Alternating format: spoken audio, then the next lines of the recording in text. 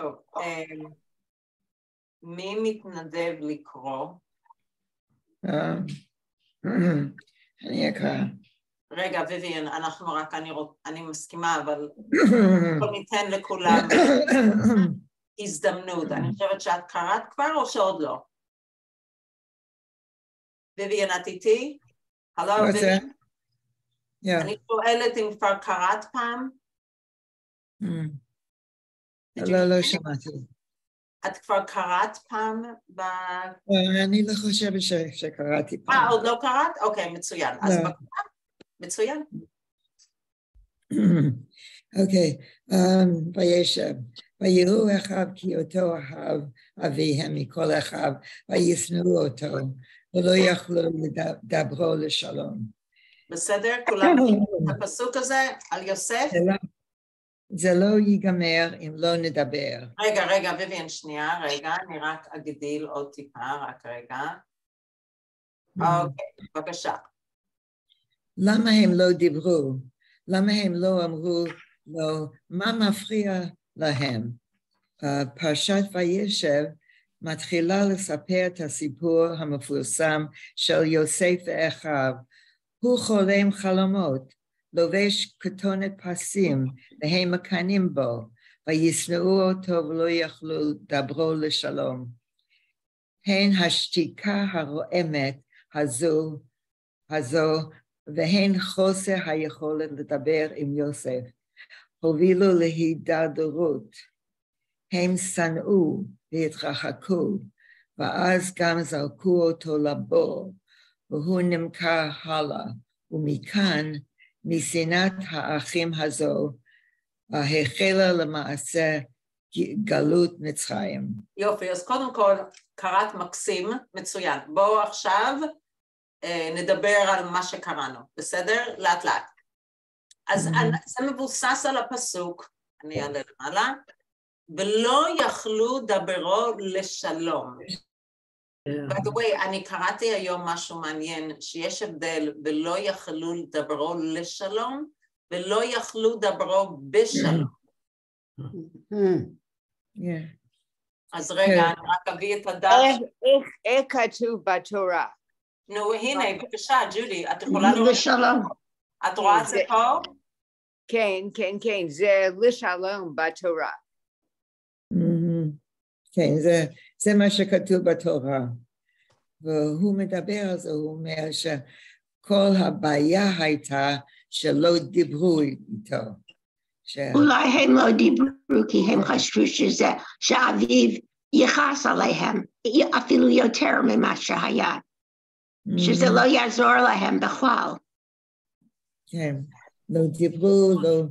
רגע, אני לא מוצאת את זה כרגע, את המקור, היה לי, רק שנייה, אני אחפש, מה ההבדל בין לשלום ובשלום. אז קודם כל, אני לא שמעתי כי הייתי בחדר השני, חיפשתי, מה אתם חושבים, מה ההבדל בין בשלום ולשלום? לשלום זה לא יוכלו, לא רצו לדבר איתו ולדאוג לשלומו, לשלום שלו. לא... נייס. אוקיי. יפה. אוקיי. בשלום, לא יכולו לדבר איתו nicely. Right. יש הבדל. אחד, according, לפי מה שאת אומרת, אחד זה zoom out, שלשלומו, הם לא יכלו לדבר בצורה כזאת שזה יהיה לטובתו. בשלום זה שהשיח ביניהם אף פעם לא היה נעים. הבנתם? כולם הבינו מה שסיבל מציע? מאוד יפה. I think that's a beautiful explanation. לא הבנתי. רגע, ג'ודי, רק רגע, ויvian אמרה שהיא לא הבינה. סיבל, את רוצה לנסות להסביר שוב? כשדיברו אותו, לא... לא דיברו איתו, לא. שדיברו... מה שאמרת? שדיברו איתו? איתו. כן, בסדר. מה אמרתי? I don't know. אני שמעתי. זה אוזניים. איתו, כן. לא היו יכולים לדבר יפה, לאחל לו שלום. רגע, זה לשלום או בשלום?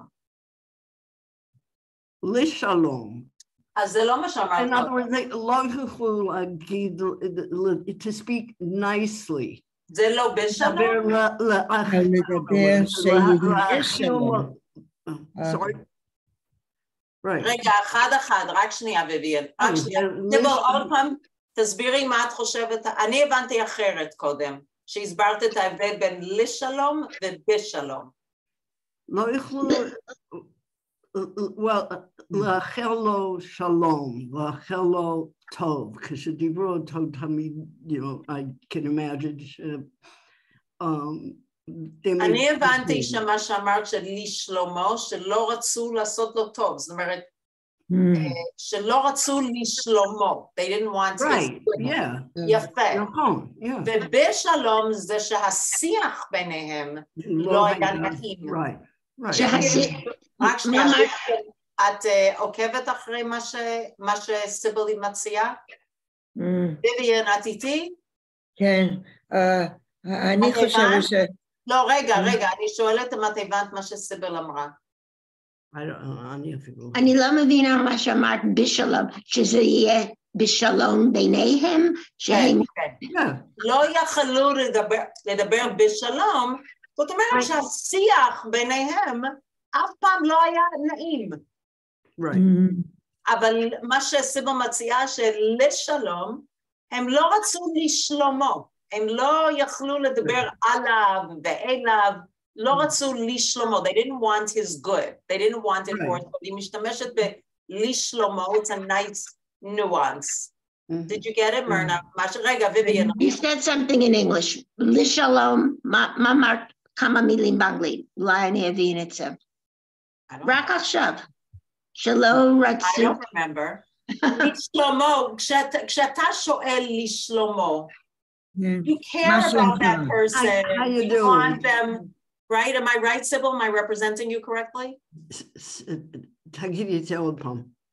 שאתה רוצה לשלומו, אתה שואל לשלומו, אתה מתעניין בו, לשלומו אתה רוצה לטובתו, זה, I would call that zooming out.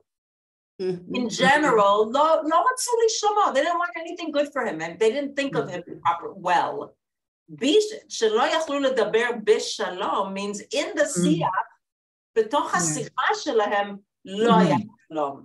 So one is more about each conversation, and one is more, לא רצו לשלומו. They didn't want anything to do with him, basically. At least that's what I was. ולא רצו טוב לו. Right, הם לא רצו לטובתו. נכון, יפה. זה מה שסיבל מציעה. עכשיו רגע, ויביאן, ג'ודי. ג'ודי.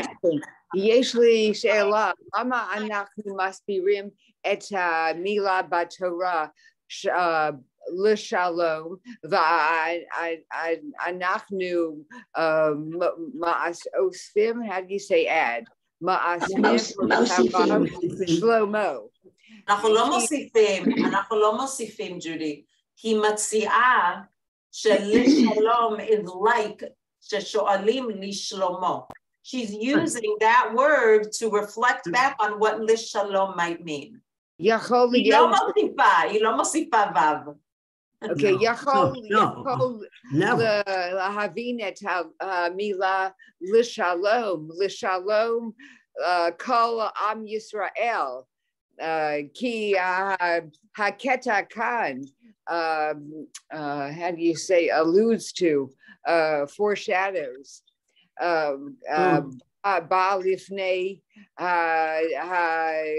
כל הסיפור של יהודים הולכים למצרים לגלות וכו', כמו שכתוב. אבל ג'ודי, אני לא רואה how it's foreshadowing, I don't know how you say foreshadowing, אני לא רואה, כי כאן מדובר על אחים מול אח. זה לא, why would that be foreshadowing שכולם יורדים מצרימה? לא כל כך ברור לי. אוקיי, ויש לי עוד שאלה על המילה דיברו. רגע, ויויאן רצתה לשלום להגיד משהו. כן, ויויאן. יש לי משהו על לשלום. דברו לשלום, זהו שאם מדברים איתו, מדברים וזה, היו יכולים להגיע למקום של שלום ביניהם. אבל הם לא דיברו. Oh, that's really nice. יכולים להגיע לשלום בינינו, לו היינו מדברים, אבל לא דיברו. Oh my God, that is so beautiful. הם סיכמו את השפתיים, לא דיברו שום דבר, רק שנאו אותו. כן, אז רק רגע, אני רוצה לחדד את זה, I want to sharpen it, ולהסביר מה שוויויאן אמרה, גם הסבר מאוד מאוד מאוד יפה. באמת, אנחנו יכולים לכתוב כאן ספר מדרשים, זה מדהים. אז כל מי שלא מצטרף לחברותה הזאת של 9 בבוקר, מפספס. אז מה שוויויאן מציעה, וזה גם חידוד נורא יפה, היא אומרת, בשלום, זה כל שיח, לא יכול להיות בשלום, אותו דבר. אבל היא אומרת, לא יכלו לדבר לשלום, maybe what it means, if you use the word lift as to, meaning reaching an end, לא יכלו לדבר בצורה כזאת שבסופו של דבר יגיעו לשלום איתו. Because we know, לפעמים אנשים לא מסתדרים ויש ריב, יש שיח, אבל בסופו של דבר יש שאיפה, you say שאיפה, tendency? שאיפה is a hope. Second, Ma? Is it a hope? Intent? A direction. It's like a direction. I'm going to look it up. 1 second. Looking forward to something. Hoping. Yeah, nachon, but I'm sure there's an exact word. Maybe not. Okay. Let's see.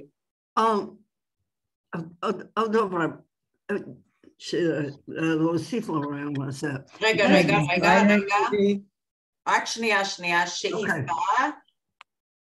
Oh, ambition, aspiration. כן, לא היה, כן, מה אמרנה? אם אני אומרת לך, מה שלומך? אז זה לשלום, כאשר אני שואל, מה שלומך? כן, אולי, טוב, there's different ways of understanding it, כן? יש שלום, which is peace. יש שלום means how you're doing.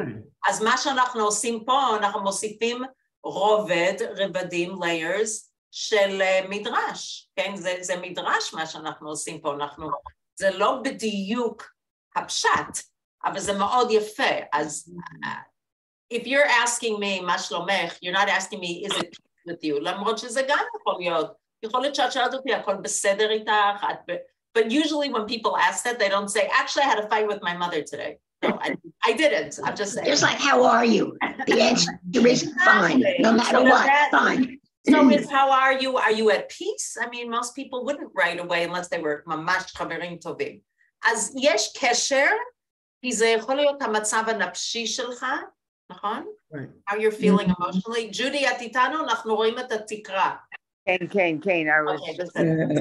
אז קודם כל אני רוצה לחזור על מה שאמרנו את סיבל, אנחנו ניתחנו, we analyze that, עכשיו אנחנו אומרים לוויויאן אומרת, בשלום זה שכל שיח פשוט לא היה נעים, אבל לא יכלו לדבר לשלום, לא היה להם אפילו את השאיפה, או את הרצון להגיע לשלום איתו בסופו של דבר.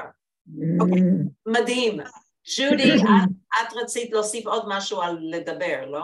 כן, אנחנו, את אומרת שכתוב לדבר, אבל כשכתוב דיברו, לדבר. דיברו, ולא יכלו דברו, אני חושבת, לא? לא יכלו... דברו, לדבר איתו. דברו, לדבר איתו. דברו is a contraction? Yeah, דברו, anything. כן, אם יש או בסוף, זה איתו או שלו. Okay, so זה אותו דבר, לדבר איתו. It's the same idea, yeah. Okay. אבל זה תנ"כי, זה צורה פורמלית. כן. אוקיי, חבר'ה, אז עם כל זה, עכשיו אני רוצה להביא משהו אחר, שזה אולי דומה למה שוויויאן אמרה.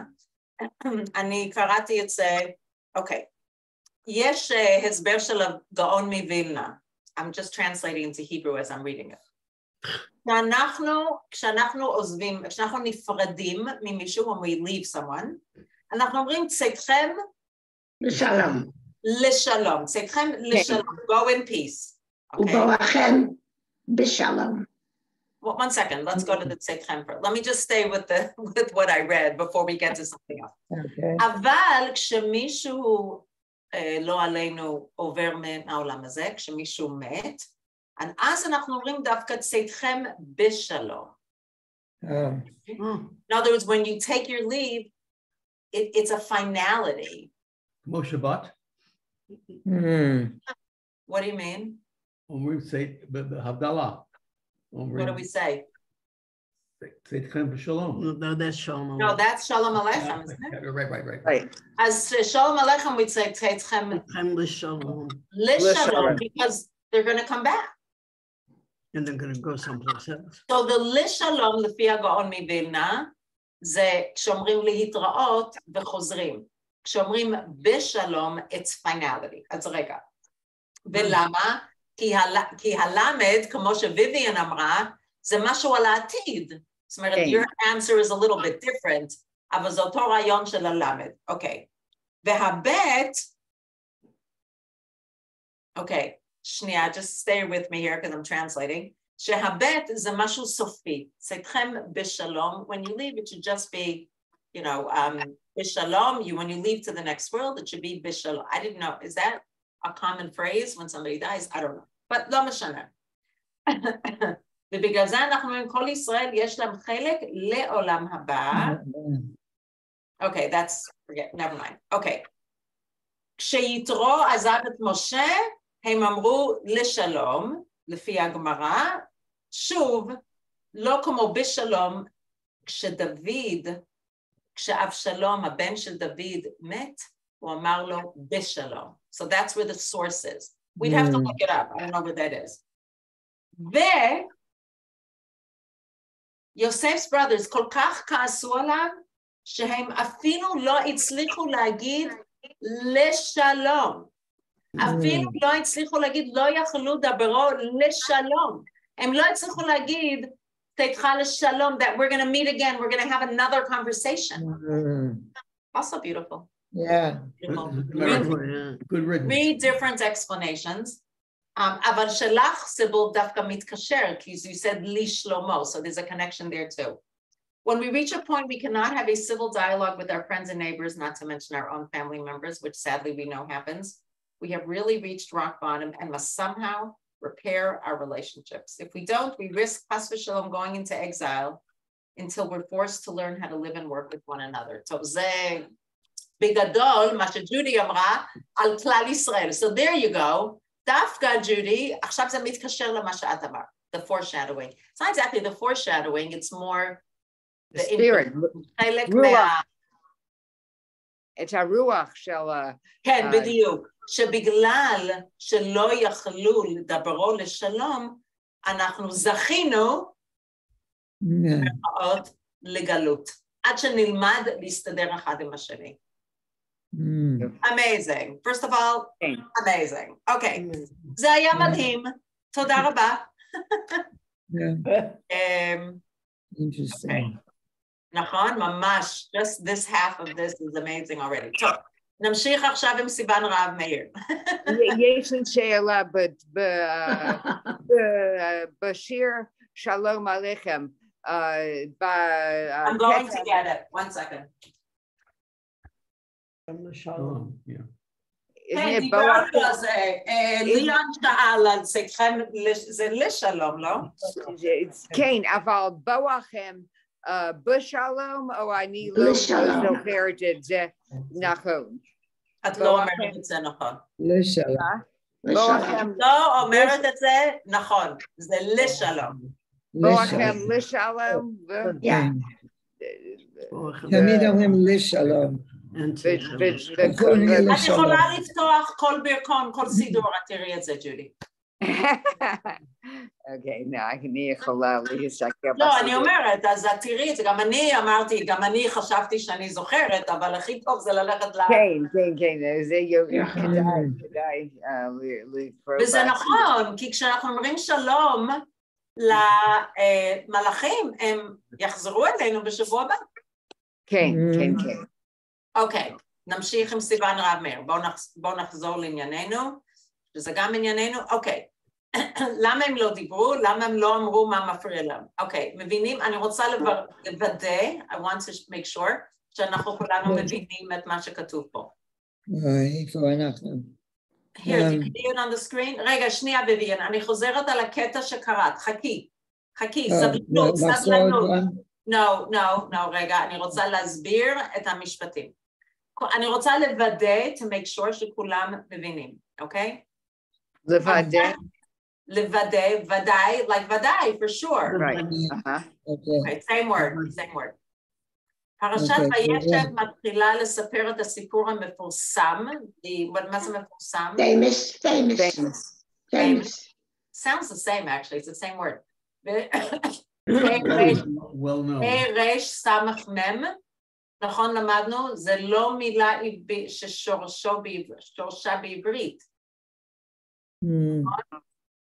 אמרנו שרק אם זה אותה הברה שחוזרת על עצמה, כמו גלגל, דרדר. מפורסם. נכון, מפורסם comes from famous, it comes from another language. לפרסם, to advertise, פי, רש, סמך, מם, 4 אותיות שונות. There is no 4-letter root in Hebrew, it doesn't work that way. לפרסם. אוקיי. הוא חולם חלומות, לובש כותונת פסים, והם מקנים בו, נכון? עכשיו, מה היא אומרת? הן means also in this case, הן זה והן זה. השתיקה הרועמת, מה זה השתיקה הרועמת?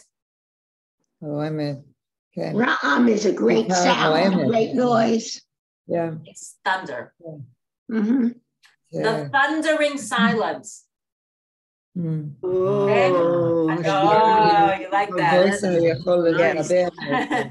השתיקה הרועמת. והן חוסר היכולת לדבר. אז היא אומרת, אם אני מבינה נכון, יש שני דברים. גם השתיקה וגם זה שלא דיברו. מה אתם חושבים? היא אומרת, גם השתיקה, that they were so, that they couldn't speak. No. The silence as well as the inability to speak with each other. מה ההבדל בין זה וזה? הם החליטו לא לדבר איתו. זה בכוונה. כן, זאת אומרת, אם אני מבינה אותך נכון, הייתה שתיקה because it's לא נעים, right? Sometimes there's silences, אבל בנוסף לכך, הם החליטו לא לשבור את השתיקה. right? אוקיי. זה להשחית את הקישור ביניהם. להשחית, I wouldn't... No, to destroy the... No, I understand that, but it's not, no, it's not wrong, the word. הייתי אומרת... it would be a biblical word. לשבר, to break the kesher. לשבור את הקשר. No, that's not the right word. I'm just looking for the right word. לקלקל, to ruin, maybe? Grows out. Okay, that's a good one, right. לקלקל, to ruin. יש גם להשחית. It's very strong to use that word. Okay, also to isolate him, alienate. Yeah. Nice. איך אומרים בעברית, alienate? Well, לבודד, כמו לבד, yeah. That would be to isolate, but you're asking, מה המילה השנייה שאמרת? מה המילה השנייה? To alienate. Alienate, yeah. Alienate. רק שנייה. רק להפסיק את השתיקה. אז זה לנקר. Wow, with the כף. Like a nochri is somebody who's alien to you, the non-Jew. Right. להרחיק, גם נכון, to distance. להרחיק אותה. אוקיי, אז הם שנאו, הנה כתוב והתרחקו, ועד גם זרקו אותו לבור. מה ג'ודי? מה אמרת? כן, זרקו אותו לבור, הוא נמכר הלאה, ומכאן משנאת האחים הזו, החלה למעשה גלות מצרים. מצוין. את רוצה, בסדר? כולם הבינו? יופי. אז בואי תמשיכי ביביאן, אבל לאט. הלאה. איך הכל קרה? יש פרשנים שטוענים כי השתיקה וההרחקה... Wait, it's not הרחקה. ההדחקה. It has a dalet, and that's a slightly different word. הדחקה. רגע, אני רוצה לוודא. למלחמת האחים הקשה. רגע, רגע, אנחנו קודם כל מסבירים את המילה הדחקה. הדחקה. שהם הדחיק. So here it's repression. Push him away. It's like a strong pushing away. It says psychoanalysis is repression. I don't know. It says here it's repression. Okay, maybe that's what it is. Yeah. Okay. Ken, Sybil, רצית לשאול משהו?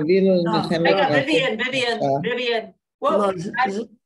רגע, סיבל שואלת משהו, כן. לא, זה ברור עכשיו, אוקיי. אוקיי, השתיקה וההדחקה, דווקא the silence and the repression, כן. להדחיק, push him away. כן, בואי תמשיכי פה, הן. שהובילו למלחמת האחים הקשה ותוצאותיה החמורות. לפעמים אכן צריך לטאטא הצידה, הצידה, sweep aside, נכון. דברים קטנים, ולא להתחיל בדיונים, אבל לפעמים במצב של נתק, So נתק is when you completely detach. No, that's metach. מה זה נתק? To rip aside. It's a detachment also. Yeah, detach. שהולך וגובר, לא צריך לספור בשקט. אז רגע, בואו נבין את המשפטים האלה. מה את רוצה להסביר במילים שלך, ויויאן? אוקיי. לפעמים שצריך לטאטא, to sweep aside דברים קטנים, ולא לדיין את זה, don't try to judge it. לא לדיין, that's not a word, no. לדיין, דיונים, to judge it? No, I think you would say לשפוט. Oh, דיונים. No, דיונים is, it's like discussion about things, but lishpot is to make a judgment. Yeah, to... אז מה שאתה, כן, אז אמרנו לפעמים, sometimes כן צריך לשתוק, you know, Yeah, just leave it, don't discuss it. לא לעשות מזה עניין, זה בסדר. אבל לפעמים הפוך. Isn't that the diagram from Dean? Oh, no, you're right, but you don't say l'dayen. There is no word like that. And ladun... That's a verb from Dean. No, rega, a rule, to rule about it. No, Vivian Atzodeket, Dayan is a judge. But that's not what, but you don't use it in that way. Ladun b'mashu means to discuss, to, let me find the exact word. I'm trying to explain the nuance between the two, okay? A diyun is a discussion. Diyun is, wait 1 second. Here, okay. Diyun is discussion, deliberation, or sitting court. That's a diyun, okay? Ladun would mean, I think it's when the judge sits to sentence, to discuss something, to sit in judgment. לשפוט משהו means that you're judging someone. I realize in Make a English, decision. When you make a decision as a judge is lishpot. But l'dayen no, is that's to, not true. I don't think that's true.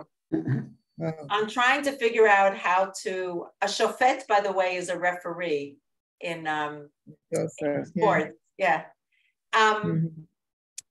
It's a good question. I'm not exactly sure, because you get a mishpat, it's called a beit mishpat. So I can't explain to you right now, but diyun and ladun is a little bit more about discussion, whereas the quote is more about making a moral judgment in addition to decision. So there's a slight nuance here. Okay. כן, אז מה התחלת להגיד, before I stopped you, מה התחלת להגיד, ויביאן, בקשר לזה?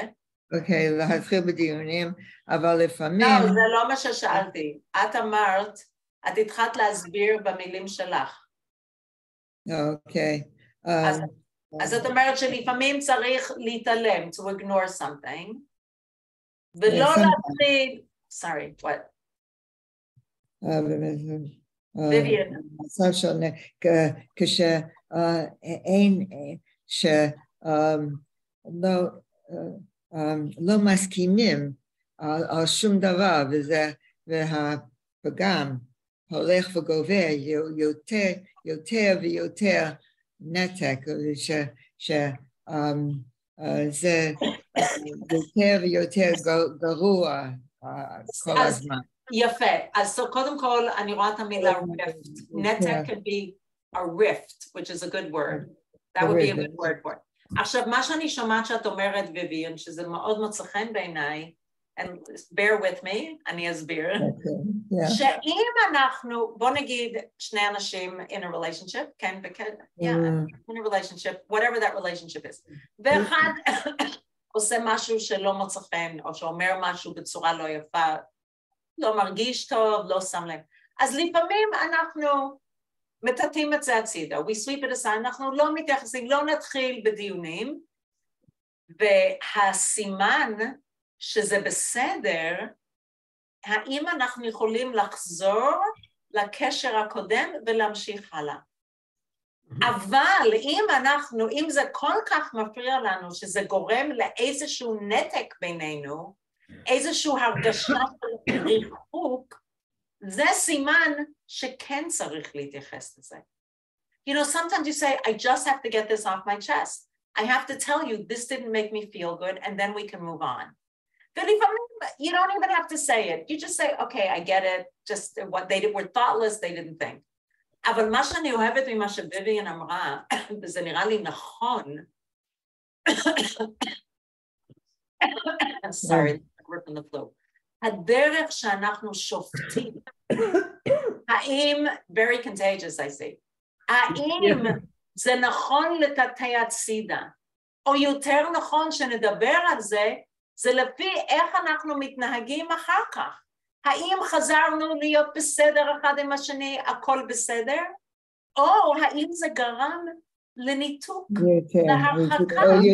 ומה שהיא אומרת שברגע שזה רק קורם לעוד ניתוק ועוד ניתוק, אז השתיקה הזאת היא לא בריאה. It's not good for us, it's not healthy.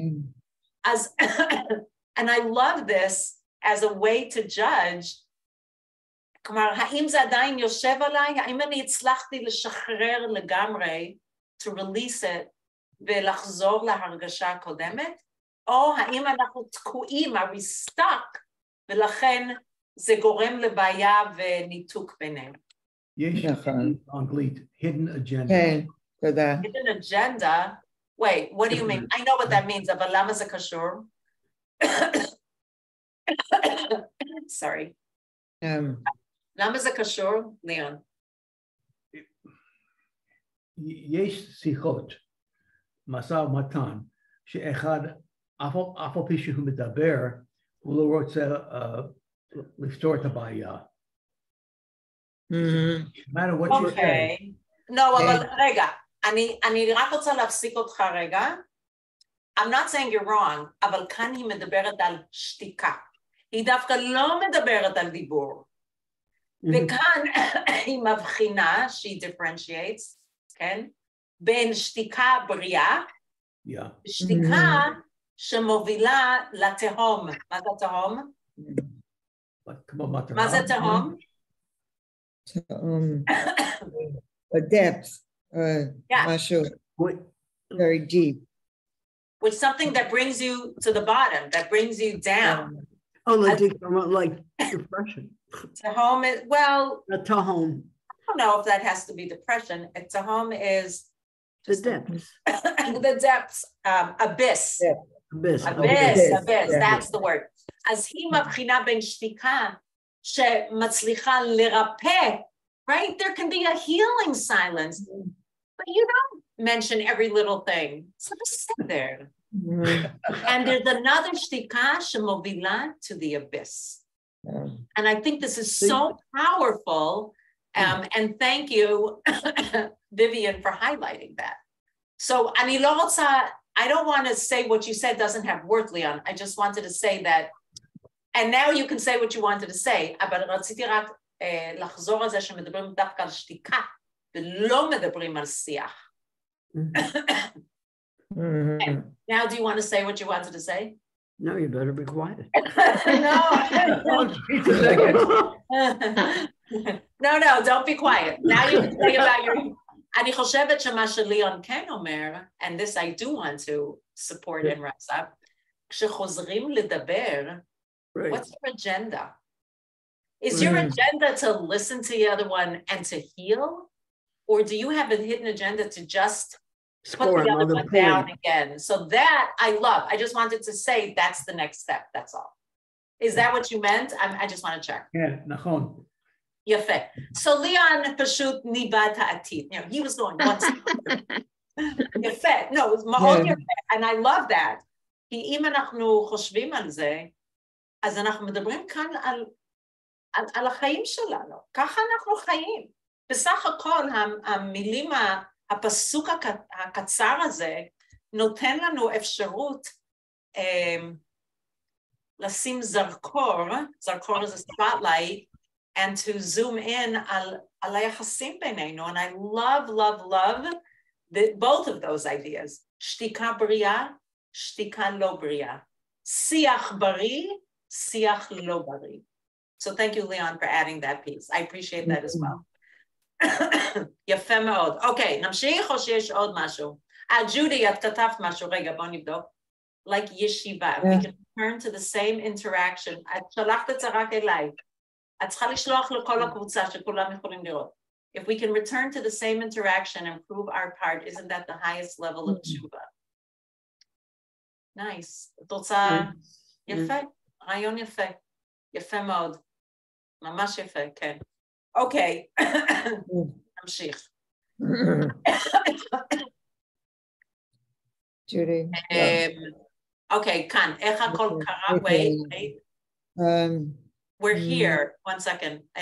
אבל לפעמים במצב של נתק, רגע, במצב של נתק שהולך וגובר, לא צריך לסבול בשקט. You shouldn't suffer in silence. תמשיכי. איפה אנחנו רואים? כאן, איפה שהקרסר, you don't see my cursor? איך הכל קרה? No, we read that already. צריך לדבר דוגרי. I said דוגרי. צריך לדבר דוגרי. Wait, יש שאלה, מה זה דוגרי? מה זה דוגרי? Who knows? ישר. It's ישר? Yeah, but it's, see if there's a better I don't say שצריך. דוגרי.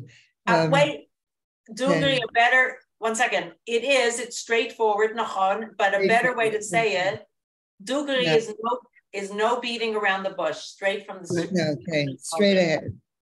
Straight from the shoulder. את מה שמפריע. לדבר מיד על מה שמפריע לכם. לשים את השולחן, לשים על השולחן, רוצה לקרוא? on the table. Right. כן, you have to just spread it around. You have to talk about it because I don't think spread it around is exactly what you mean. Put it on the table. Put it right on the table. Exactly. Yeah. Okay. Don't swallow it. לשתוק ולהשתיק את הבעיה. קודם כל, תראו איזה יופי. לשתוק ולא להשתיק. כן, יש לה שפה יפה. And don't suppress it. And don't suppress it, exactly. יפה, מאוד יפה. That's הבעיה, the problem, you know. לשים על השולחן את מה שמפריע, האילמות מובילה. One second. It's, wait, 1 second. Ilmut, not ilamut. Ilmut. מה זה ilmut? Who knows? What's that? Ha'ilamut. No, Vivian. It's not ilamut. It's ilmut. Ilamut. No, it's not ilamut. It's ilmut with a shva. Ilmut. Now it comes from the word ilem. Ilem means not able to speak. Not able to speak. Wow, look at her Hebrew. Yeah, alimut. Look how beautiful she switched the letters. Ha'ilmut movila la'alimut. Staying quiet and not speaking. Suppress something. No, I wouldn't use the word suppress. Leads to violence. But in Hebrew, it's beautiful because she switched the letters. Really poetic. Violence. Yeah. Alimut is violence. Okay. I didn't know that one. Adif ledaber im ha'acher. It's better, יותר טוב, לדבר עם האחר, ולנסות להבין אותו, מאשר לחשוב עליו בסתר, דברים איומים ונוראים. אוקיי. הנה. ואז לחוש מזימות נגדו. So wait, stop, let's understand the sentence. עדיף לדבר עם השני, לנסות להבין אותו. מה האופציה השנייה? מה זה לחשוב עליו בסתר? Quietly or in secrecy, because אנחנו לא מדברים, המוח שלנו בונה וחולם ועושה מגדלים. Horrible things, scary and terrible. It's not scary. I would not exactly. Ayom is nora, is terrible. Terrible things and horrible things. Right. Beseter dvarim. Yeah. And this is interesting. Lachrosh.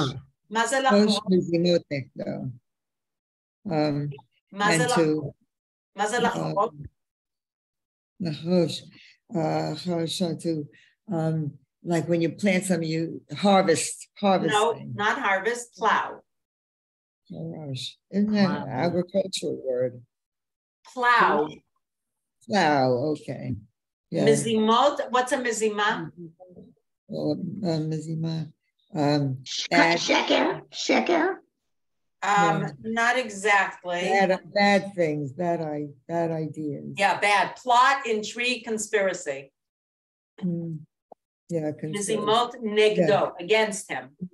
Bevakasha. Zenachom biyachasim bein migzarim ushratim ba'am. Wait, maza migzar? Migzarim ushratim ba'am. You know what a migzar is? No. It's a sector. Like ligzor is to cut. Ligzor is to cut.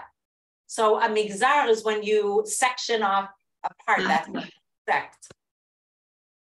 זה נכון ביחסים, the connection, the relationship בין מגזרים ושבטים. It'd be like different races and tribes, different tribes. Right, so that sounds like the Hindu, what is it in the Tutsi and the whatever in Africa? There's 2 different tribes. Okay. Yeah. ביחסים בין אחים במשפחה וגם בזוגיות. מה זה זוגיות? Okay, it's the same thing in a family and also between couples. Right, between couples. By the way, the word zugiyut doesn't have an exact word in English, and it's a beautiful word. So what she's saying is, זה יכול להיות ברמה של אומה, right? ברמה של umot, of nations on a national level, ben like groups of people, and it could be like in West Side Story. Right. When you have gangs, and it can be inside the family, and it can be between a couple. Yeah. Vivian, בספר קהלת, המילים, עת לדבר ועת לאהוב, אותיות זו אחר זו. Oh, that's nice. Yeah. In Kohelet, it says, first it says time to talk, and then it says time to love. And they very appear nice. one after the other. So That's what's nice. required for love is talking. Because when you don't even want in order to love, you have to be able to have a good conversation between Well, them. I would say, אני חושבת עוד יותר, לא רק שאפשרי, צריך לרצות את זה. If you don't even want to speak to each other, you can't reach it. So I think that's the end of this, actually. Yeah, their couples don't talk to each other. Then you can't have a real good. Oh, שלא יכלו לדבר לשלום. They could never speak peacefully. לפני שאנחנו ממשיכים, אני עדיין לא מבינה את המילה לדוגרי. האם זה לא נשמע כמילה עברית? דוגרי. יש עוד מילה כזה בעברית? So, one second. Dugri is a slang word. It's a colloquial word, but it's used. Yeah. מה שורש? מה? תדבר דוגרי. Yeah. Tell it straight. I know. They use that a lot in Israel. לדבר דוגרי זה מה? איך אני... Tell it like it is. Tell it like it. Let's say that colloquial. Okay. But it's very, very accepted. I mean, there's nothing wrong with you learning. It's actually comes from Arabic. That's why we don't recognize it. I think it's Arabic. Yeah, it's an Arabic word. Oh, you knew that, Vivian? Yeah. I know that. זה לא נשמע לי כמילה עברית. My kids in Israel, they always bring me up on the slang words. They have to keep me updated because we converse in Hebrew, and they use a lot of slang, so they have to keep me updated. Judy, כשאת כותבת לי... They talk to me, they say, you talk classical Hebrew, Judy, את תכתבי את הצ'אט שלך לכולם, לא רק אליי. Judy, are you with me, Judy? We see your ceiling for some reason. Yeah. There you go. אבל ג'ודי, כשאת כותבת צ'אט, תכתבי לכולם, לא רק אליי. You're on mute. Okay, יש לי שאלה. רגע, ג'ודי. הפעם הבאה, אם ירצה השם. פעם הבאה, okay. רציתי להראות לך, Judy, you should buy this very little, it's like a nothing little. כן, יש לי משהו, לא בדיוק כזה. אז תשימי את הטלפון שלך. אז תשימי את הטלפון שלך, שנוכל לראות אותך. בכל מקרה, ג'ודי כתבה אליי, לא לכולם, interesting that there's no mention here of need to listen to each other. That's right. Now you see why you have to write to everybody, Judy, so they can all go, oh. דרך אגב, האם כתוב באיזה מקום ששתיקה יותר טוב מדיבור? כן, אבל זה חוזר למה שסיוון רב מאיר כתבה.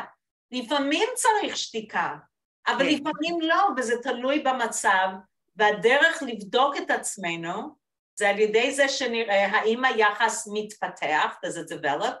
האם הוא נעים? האם הוא פורח? Is it flourishing? או האם הוא מתחיל להתדרדר הלאה. כן, רגע, ליאון. צריך שתיקה כדי לשמוע מה שהשני אומר. זה נכון. לא, את צודקת, אבל זה בתוך שיח. Okay, Leon, Sybil, you want to say something? Right, Leon, you can go. Yeah. מה הרקע של המחבר? מחברת. Oh, סיוון רב מאיר. אני פסיכולוג? או social worker, דבר דומה לזה? What? האם היא פסיכולוג? פסיכולוגית. No, היא לא פסיכולוגית. She's a journalist. She's a very popular newscaster and news person, a journalist who became religious in her high school years. And actually, I think they're kind of Chabad, she and her husband. She often mentions the Rebbe and talks about the Rebbe. So she has a Chabad bend to it. She's an extremely skilled interviewer. And she's very, very, very popular in Israel, which is so unusual for a religious woman. She's managed to somehow walk that line. And she dresses, she wears a payah with like a fall with a headband usually. So she looks very professional. She has a wonderful interviewing voice. Judy, we see your light fixture very perfectly. אבל הפנים המאירות שלך אנחנו לא רואים. אז so סיוון רהב מאיר באמת הצליחה לשמור על הפופולריות שלה, למרות שהיא נהייתה דתית ושומרת מצוות, והיא גם מאוד שיפרה את האנגלית שלה.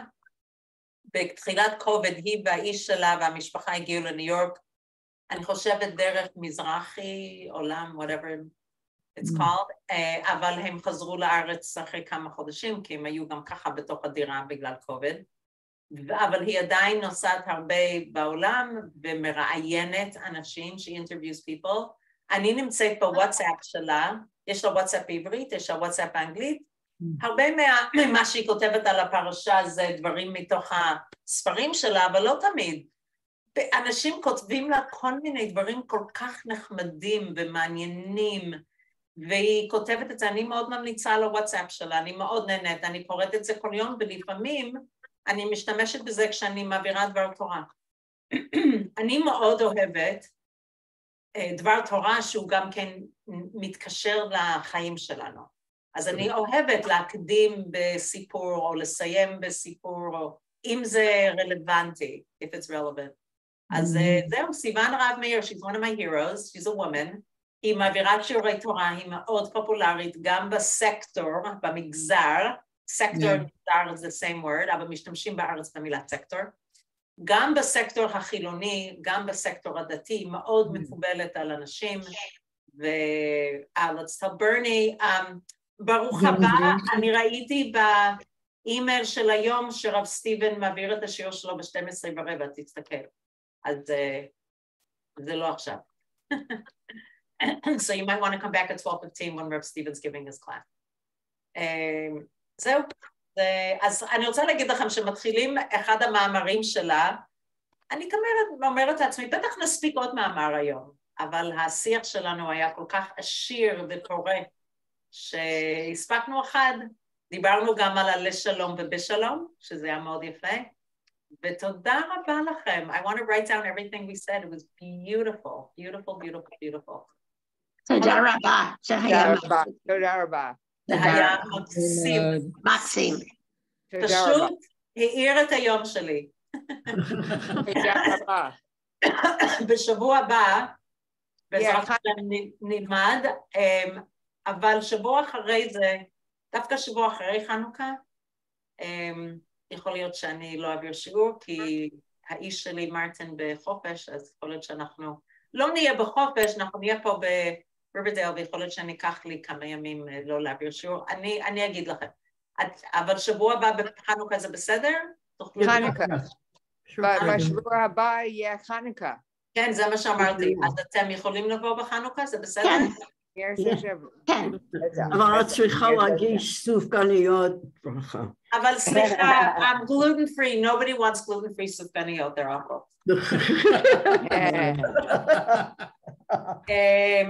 הקטע הוא שאין לי, מהספר שלה אנחנו נלמד מהפרשת שבוע, אבל אני סומכת עלינו שנמצא קשר לחנוכה. יופי. טוב, תודה. אוקיי, תודה רבה. שיהיה לכם שבת שלום ויום נעים ותודה רבה. ביי ביי. Bye.